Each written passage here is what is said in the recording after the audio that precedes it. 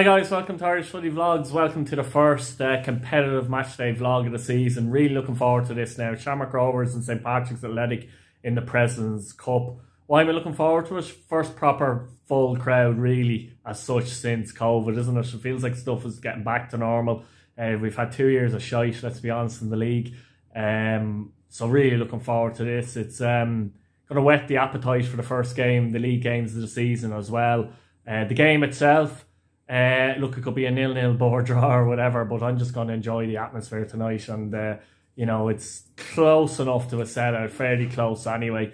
Rovers the champions, Pats the FAI Cup winners. Rovers, we know what we're going to get from them pretty much systematically. Pats, we're not so sure yet, so it's going to be interesting to see how they get on. But let's go into Tallaght Stadium and see who gets the result, guys.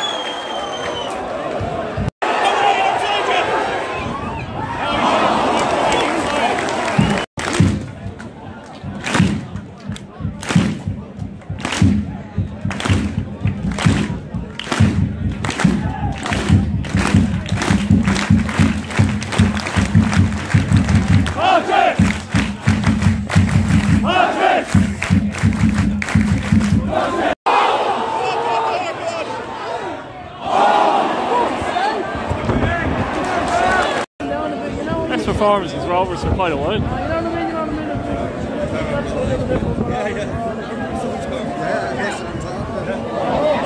Oh, go on!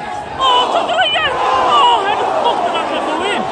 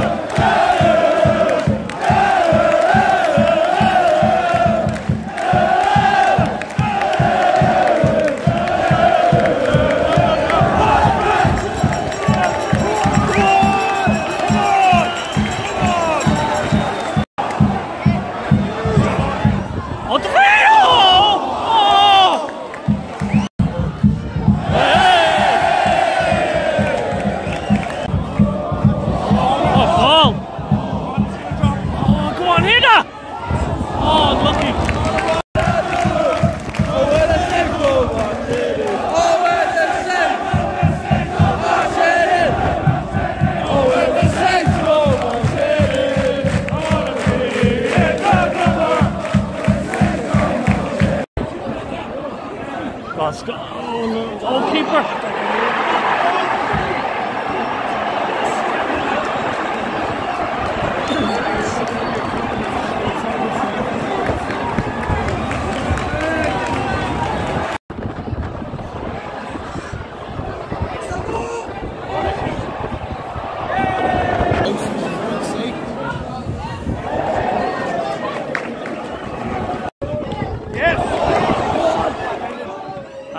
You have to lift it. Oh!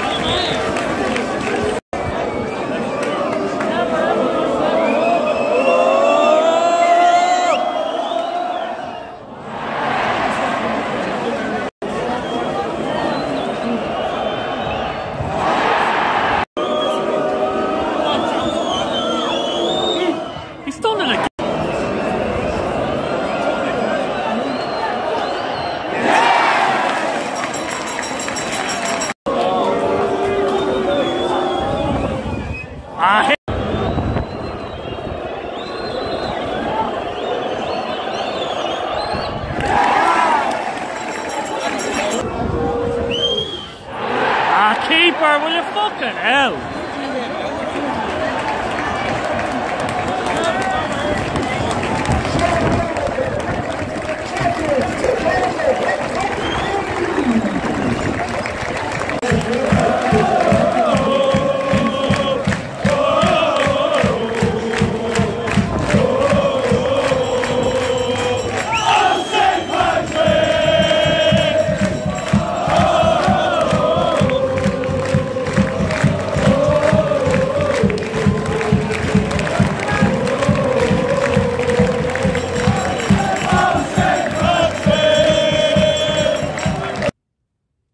That's about it, guys.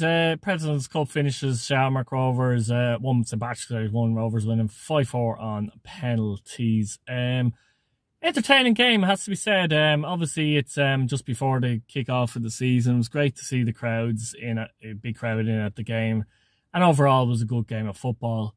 I'll be honest, though, I think Pats should have won this game, and possibly comfortably as well. I think in the first half, they missed a lot of great chances. They played some super football. They played really well. They were very fluent, good on the ball. Didn't give Rovers a sniff, really. Should have went in 1-up at half time. However, they scored early in the second half. Owen Doyle getting a poacher goal after some good work from Mark Doyle. I think Forrester took the shot before it came back out. It was parried, I think, by Manus, as far as I remember anyway.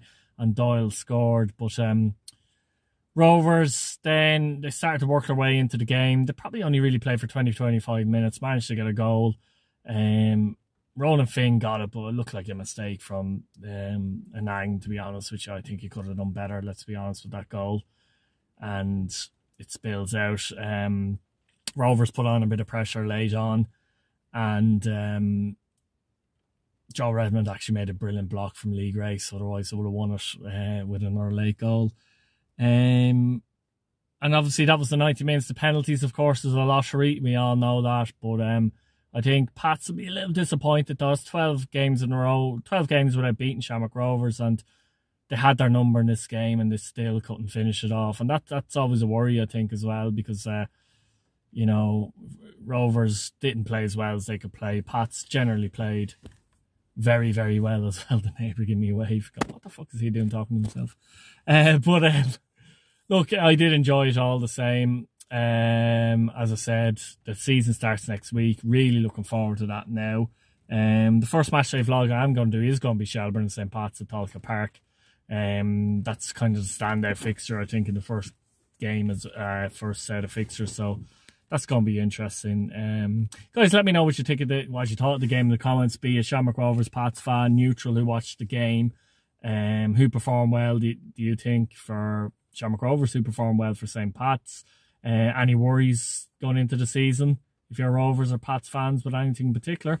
Subscribe to the channel if you're new, guys. It's free but helps the channel to grow. Hit your bell notification button so you don't miss a video. And like the video if you enjoy the content. I'll see you soon, guys. Good luck.